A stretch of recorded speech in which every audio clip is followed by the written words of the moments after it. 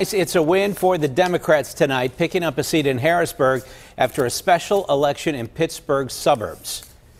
Democrat Pam Iovino is claiming victory, and Republican d.Raja has reportedly conceded in the race to complete the term of Republican Guy Reschenthaler. Here's Iovino of Mount Lebanon with supporters tonight. SD 37 is blue again. That's what you did. In all honesty, I'm a little overwhelmed standing up here in front of this room and standing in front of all of you, because I'm standing in front of a group of people that worked so hard to make something happen for me.